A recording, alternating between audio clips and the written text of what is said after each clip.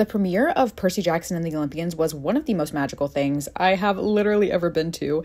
They had it at the Met, and so of course we had a little Gossip Girl moment. But they decorated the inside of the Met to look like Camp Half-Blood, which was absolutely incredible. The lighting was beautiful, and it just made me love the Met even more than I already do. There was live music, and they even had an orchestra playing the scores from all the best Disney and Pixar movies. Special shout out to whoever approved Ratatouille and The Incredibles, because that was definitely my favorite part. And then I had to sit for a portrait to look like my godly parent.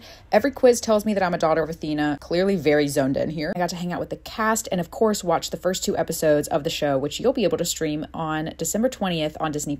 It was so much fun to watch with so many other fans, and I cannot wait for you to go back to Camp Half-Blood too.